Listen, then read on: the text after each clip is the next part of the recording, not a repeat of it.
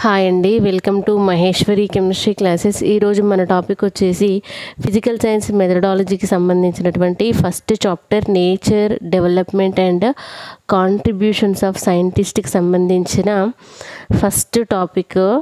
ఓకేనా? సో ఆ ఫస్ట్ యూనిట్లో ఉన్నటువంటి 5 క్లాసెస్ అయిపోయాయి. ఇది క్లాస్ నెంబర్ 6. ఓకేనా? సో దయచేసి నా ఛానల్ మహేశ్వరి కెమిస్ట్రీ క్లాసెస్ని సబ్స్క్రైబ్ చేసుకోండి, మీ ఫ్రెండ్స్ అందరు కూడా షేర్ చేయండి. ఓకేనా? సో ఎవరైతే మనీ లేక కోచింగ్ సెంటర్కి వెళ్ళలేకపోతున్నారో లేదా పిల్లల బాధ్యతల వల్ల ఇంట్లో ఉండిపోయారో వాళ్ళందరికీ హెల్ప్ కావాలన్న ఉద్దేశంతో నా వంతు సహకారంగా నేను ఈ వీడియోస్ చేస్తూ అప్లోడ్ చేస్తున్నాను. ఓకేనా? సో మీ వంతు సహకారంగా మీరు మీ ఫ్రెండ్స్ అందరికీ షేర్ చేయండి, మీ సపోర్ట్ అయితే నాకు అందించండి. ఈ వీడియోని తప్పకుండా లైక్ చేయండి. నేను ఎక్కడా మీ టైం మధ్యలో డిస్టర్బ్ చేయను, వేస్ట్ చేయను. ఓకేనా? సో ప్లీజ్ ఫ్రెండ్స్, దయచేసి లైక్ చేయండి వీడియోని. నా ఛానల్ మహేశ్వరి కెమిస్ట్రీ క్లాసెస్ని అయితే సబ్స్క్రైబ్ చేసుకోండి. మెథడాలజీకి సంబంధించి కంప్లీట్గా చెప్పాలని అనుకుంటున్నాను. ఓకేనా? సో మీ సహాయ సహకారాలను బట్టి నేను ఎప్పటికప్పుడు ఈ వీడియోస్ అప్లోడ్ చేస్తూనే ఉంటాను. ఓకేనా? సో వినండి, మన ఫస్ట్ టాపిక్ వచ్చేసి ఈరోజు development of science in western countries అండి.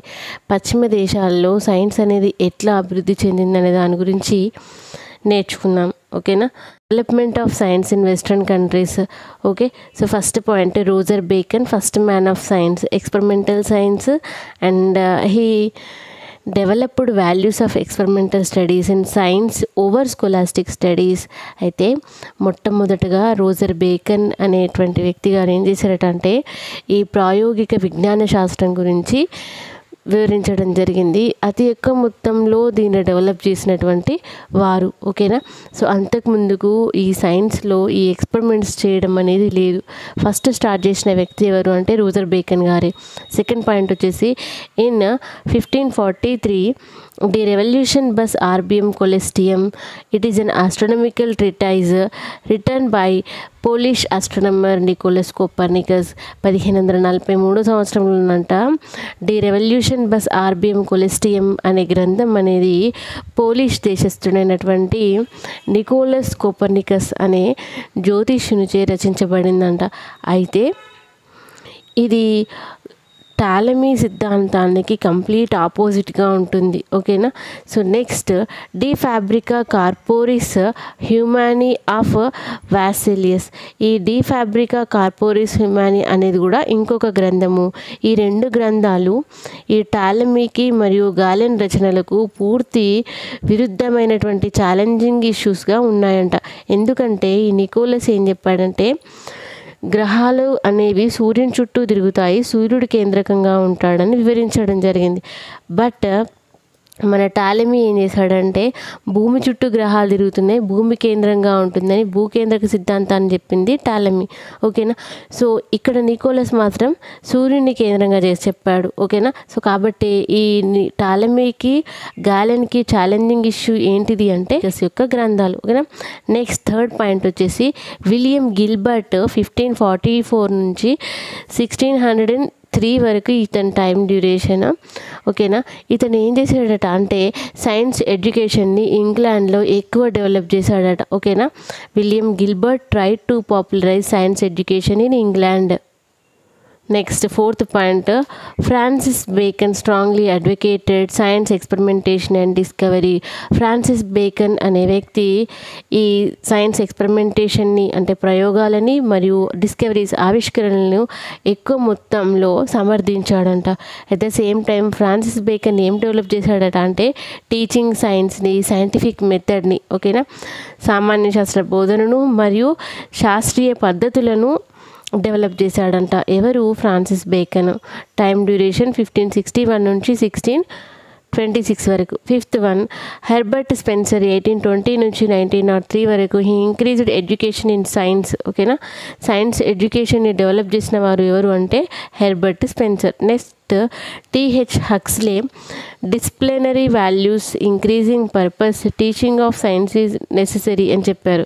హక్స్లే గారు ఏం చెప్పారంటే క్రమశిక్షణ విలువల పెంపొందింపుకు తప్పకుండా సామాన్య శాస్త్రంని బోధించాలి అని చెప్పి వివరించాడంట.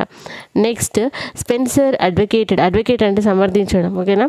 So advocated science is instrument for physical world, భౌతిక ప్రపంచానికి ఒక సాధనంలా ఉపయోగపడుతుంది సైన్స్ అనేది వివరించిన వారు ఎవరు అంటే Spencer. Next 8th one, John Tyndall developed nothing but popularised physics is a part of general education. సాధారణ విద్యా విధానంలో భౌతిక శాస్త్రం అనేది ఒక భాగంగా ఉండాలి అని ఎక్కువ డెవలప్ చేసిన వారు ఎవరు అంటే టిండాల్. ఓకేనా. సో టైం డ్యూరేషన్ 1820 నుంచి 1893 వరకు. John Anderson was the first person to start lectures experimental physics mechanics institute. అయితే ఇది చాలా ఇంపార్టెంట్ పాయింట్ గుర్తుపెట్టుకోండి. జాన్ అండర్సన్ అనే వ్యక్తి 1823లో ఫస్ట్ మన లెక్చరింగ్ సిస్టమ్ని, ఉపన్యాసాలు ఇచ్చే సిస్టమ్ని స్టార్ట్ చేశాడంట. అతను ఫస్ట్ ఉపన్యాసం ఇచ్చిన టాపిక్ ఏంటంటే ఎక్స్పెరిమెంటల్ ఫిజిక్స్ గురించి మెకానిక్స్ ఇన్స్టిట్యూట్లో చెప్పాడంట. ఓకేనా.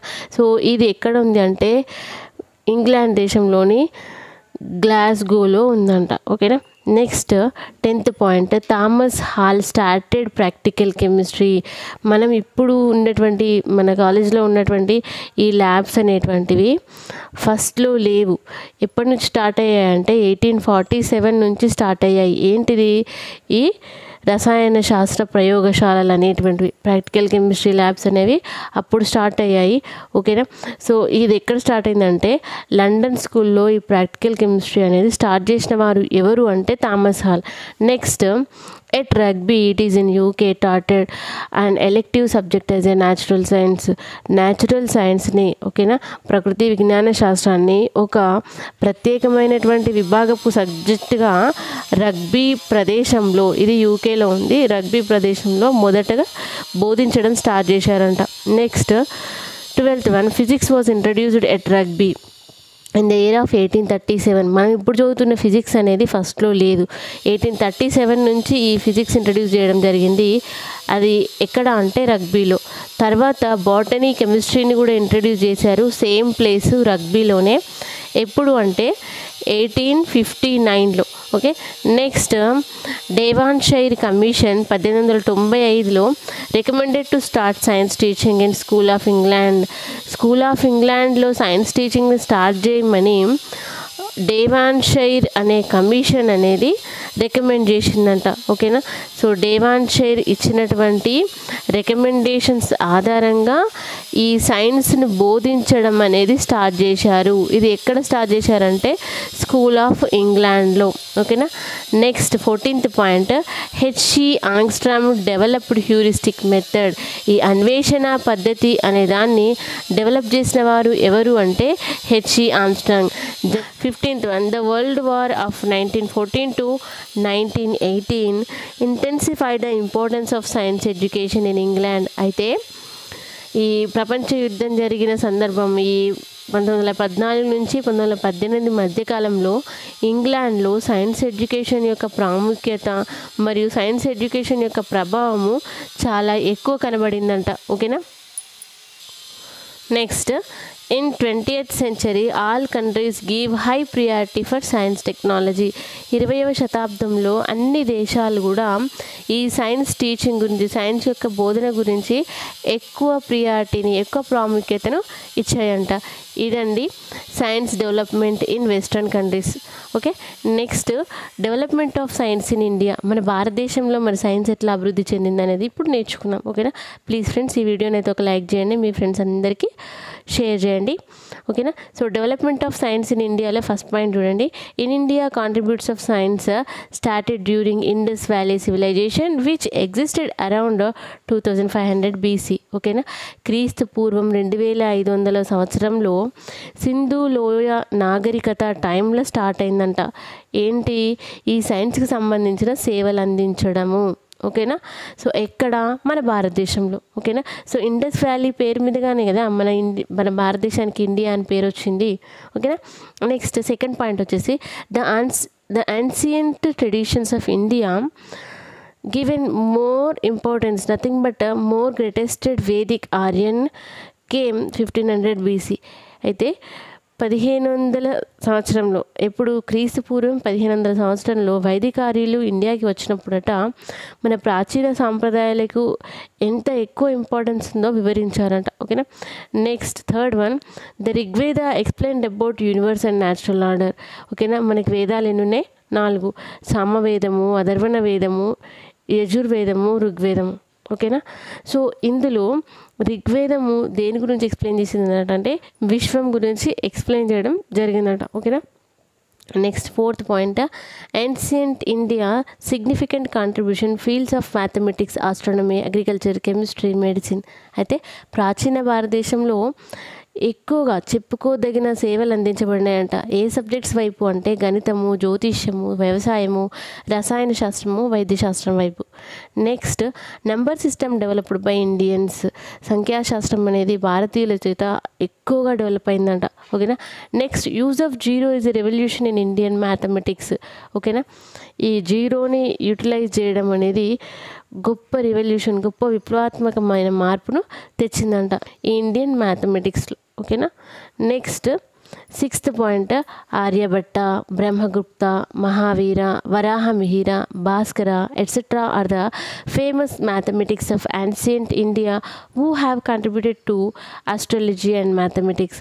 ఆర్యభట్ట, బ్రహ్మగుప్త, మహావీర, వరాహమిహిర, భాస్కర వీళ్ళంతా గణితం, ఆస్ట్రానమీకి సంబంధించినటువంటి గురువులు అన్నమాట. ఓకేనా. సో నెక్స్ట్ వీరి సేవలు ఈ గణితం వైపు మరియు ఈ జ్యోతిష్యం వైపు చాలా ఎక్కువగా ఉన్నాయని చెప్తున్నారు. Next Dhanvantari, Bharadwaj, Patanjali, Charaka, Sushruta contributed to medicine. Medicine వైపు ఎక్కువగా సేవలు అందించిన వారు ఎవరు అంటే ధన్వంతరి, భరద్వాజుడు, పతంజలి, చరక, సుశ్రుత. ఓకేనా. Eighth point, Aryabhata laid foundation Aryabhatiyam. ఆర్యభట్టుడు ఏం చేశాడట అంటే ఆర్యభట్టీయం అనే గ్రంథాన్ని రాశాడంట. ఓకేనా. సో అతను ఏం చేశాడంటే పై వాల్యూ 3.14గా వివరించడం జరిగింది. సైన్ యొక్క టేబుల్ని, టైం యొక్క విభజనని మరియు the theory of revolution of the earth, భూమి ఏ విధంగా రివోల్ట్ అవుతుంది దాని గురించి వివరించడం జరిగింది. ఆస్ట్రానమికల్ కాన్స్టాంట్స్ గురించి, ఖగోళ స్థిరాంకాల గురించి కూడా ఈ ఆర్యభట్టుడు వివరించడం జరిగింది. అదేవిధంగా ఎపిసైకిల్స్, పొజిషన్ ఆఫ్ ప్లాంట్స్. ఓకేనా. సో ఈ కాలంకి సంబంధించిన చక్రాలు వాటి గురించి మరియు గ్రహాల యొక్క స్థానం గురించి ఈ ఆర్యభట్టుడు ఆర్యభట్టీయంలో వివరించాడంట. Next Indian astronomer developed Looney solar calendar, చంద్ర సౌర క్యాలెండర్ని డెవలప్ చేశారంట. ఎవరు అంటే భారతదేశానికి చెందినటువంటి జ్యోతిష్యులు. దేని మీద ఆధారపడి అంటే సూర్యచంద్రుల యొక్క గమనాల ఆధారంగా, motion of moon and sun. Okay. So they were developed Looney solar calendar. Okay. Next 10th one, huge observations at Delhi, Jaipur, Varanasi, Ujjaini, Mathura by Swamy Maharaja Jaisingh called Jantar Mantar, famous monuments of Indian astronomy. ఓకేనా. సో ఎక్కువ మొత్తంలో ఎక్కడ ఇవి ఉన్నాయట అంటే ఢిల్లీ, జైపూరు, వారణాసి, ఉజ్జయిని, మధుర వంటి ప్రదేశాల్లో స్వామి మహారాజా జైసింగ్ అనే రాజు ఏం చేశాడట అంటే ఈ ఆస్ట్రానమీకి సంబంధించినవి మోనుమెంట్స్, చారిత్రక కట్టడాలు జరిపించాడంట. ఎవరు? ఈ స్వామి మహారాజా జైసింగ్. అందులో వన్ ఆఫ్ ది ఫేమస్ కట్టడం ఏంటంటే Jantar Mantar. Next 11th one, Sushruta సంహిత, information regarding retina, hernia, caesarean plastic surgery. ఓకేనా. సుశ్రుత సంహితలోనంట ఈ రెటీనా గురించి, మన కంటిలో ఉన్న రెటీనా గురించి, హెర్నియా డిసీజ్. హెర్నియా అంటే ఏంటిది? ఈ అబ్డామినల్ ఏరియాలో కానీ సో లోయర్ బాడీలో ఎక్కడైనా వాపు ఏర్పడితే ఆర్గాన్ యొక్క ప్లేస్ డిస్ప్లేస్ అవ్వడం కానీ లేదా అందులో అబ్నార్మల్ ఇన్ఫ్లమేషన్స్ వస్తే so it is one type of hernia అంటారు. సో అంత 100 సంవత్సరాల క్రితమే ఈ హెర్నియా గురించి వివరించిన గొప్ప గొప్ప పర్సన్ ఎవరు అంటే మన సుశ్రుతుడు రచించింది ఏంటిదంటే సుశ్రుత సంహిత అనే గ్రంథం రచించాడు. ఇతడు ఈ గ్రంథంలో రెటీనా గురించి, హెర్నియా వ్యాధి గురించి, సిజేరియన్స్ ఆపరేషన్స్ అన్నమాట. ఓకేనా. సో ప్లాస్టిక్ సర్జరీ గురించి, సర్జికల్ ఇన్స్ట్రుమెంట్, ఆ కాలంలో సర్జికల్ ఇన్స్ట్రుమెంట్స్ ఏమీ లేవు. ఓకేనా. సో ఆ సర్జికల్కి సంబంధించినటువంటి పరికరాలను కూడా తయారు చేశాడంట. ఈ విధంగా 300 రకాల ఆపరేషన్స్ గురించి ఆ కాలంలోనే వివరించిన గొప్ప మహనీయుడు ఎవరు అంటే మన ఇండియాకు చెందినటువంటి సుశ్రుతుడు. Okay. Next Charaka Samhita, methods of diagnosis, kidneys, skin diseases, medicines. ఈ చరక సంహితలో ఏం చేశాడంటే కిడ్నీ సంబంధిత వ్యాధులు, చర్మ సంబంధిత వ్యాధుల గురించి వివరించడం జరిగిందట. వాటికి సంబంధించిన మెడిసిన్స్ కూడా, వాటికి సంబంధించిన మూలకాలను కూడా ఇందులో రచించడం జరిగిందంట. ఓకేనా. Next 13th point, in Rigveda A solar year 12 months each consist of 30 days. ఋగ్వేదంలో మనం ఏం చెప్పుకున్నాము, విశ్వం గురించి వివరించాడని చెప్పారు కదా. So same as it is ఈ ఋగ్వేదంలో సోలార్ ఇయర్ సంవత్సరం గురించి వివరించడం జరిగిందట. ఒక సంవత్సరంలో 12 నెలలు ఉంటాయి, ఈచ్ మంత్లో 30 days ఉంటాయని వివరించారంట. Next 14th one, Indians are successful in metallurgy based on కనాదాస్ atomic theory. మన భారతీయులంట లోహ సంగ్రహణ శాస్త్రం గురించి కూడా విజయవంతంగా వివరించడం జరిగిందంట. దేనిని ఆధారంగా చేసుకొని అంటే కనాదుడు రచించినటువంటి అణు సిద్ధాంతం ఆధారంగా. ఓకేనా. మనం అటమిక్ స్ట్రక్చర్ తీయగానే ఫస్ట్ సిద్ధాంతం డాల్టన్ థియరీ అని ఉంటుంది. ఓకేనా. సో డాల్టన్ థియరీ కంటే ముందే మన భారతదేశంలో అణువుల యొక్క నిర్మాణం గురించి కనాద అణు సిద్ధాంతంని ప్రవేశపెట్టడం జరిగింది. ఓకేనా. Next 15th one, Nagarjuna explained about distillation, extraction, sublimation. For this purpose he utilised operators also. మన దేశానికి చెందినటువంటి ఆచార్య నాగార్జునుడు ఏం చేశాడట అంటే డిస్టిలేషను, ఎక్స్ట్రాక్షను, సబ్లిమేషన్, స్వేదనము, ఉత్పతనము, సంగ్రహణముకు సంబంధించినటువంటి ప్రక్రియలు జరిపాడు. ఎట్ ద సేమ్ టైం వాటికి సంబంధించిన పరికరాలను కూడా ఇతను డెవలప్ చేశాడంట. ఓకేనా. Next in his book రసరత్నాకర he is expert in chemistry and metallurgy. ఆచార్య నాగార్జునుడు అంట రసరత్నాకర అనే బుక్ రాశాడంట. అందులో కెమిస్ట్రీకి సంబంధించినవి, ఈ లోహ సంగ్రహణ శాస్త్రం, మెటలర్జీకి సంబంధించినవి ఎన్నో విషయాలు వివరించడం జరిగిందట. అందువలననే ఆచార్య నాగార్జునుని ఏ సబ్జెక్ట్ ఎక్స్పర్ట్ అంటారంటే కెమిస్ట్రీ మరియు మెటలర్జీ యొక్క ఎక్స్పర్ట్ అని అంటారు. సో ఇవండి ఈరోజుటి క్లాస్ యొక్క విశేషాలు. Science development in India and western countries గురించి. నెక్స్ట్ క్లాస్లో మనము important mile stones in development of physical science. ఓకేనా. ఫిజికల్ సైన్స్ అభివృద్ధిలో ముఖ్యమైన మైలురాళ్ళ గురించి డిస్కస్ చేసుకుందాము. సో ప్లీజ్ ఫ్రెండ్స్, ఈ వీడియోని అయితే ఒక లైక్ చేయండి, మీ ఫ్రెండ్స్ అందరికీ షేర్ చేయండి. ఓకేనా. నా ఛానల్ మహేశ్వరి కెమిస్ట్రీ క్లాసెస్ని సబ్స్క్రైబ్ చేసుకోండి. మీ సపోర్ట్ నాకు అందించండి. ఇంత ఓపికగా విన్నందుకు థ్యాంక్ యూ వెరీ మచ్ అండి. చిన్నపాటి మిస్టేక్స్ ఉంటే క్షమించగలరు. థ్యాంక్ యూ వెరీ మచ్ అండి.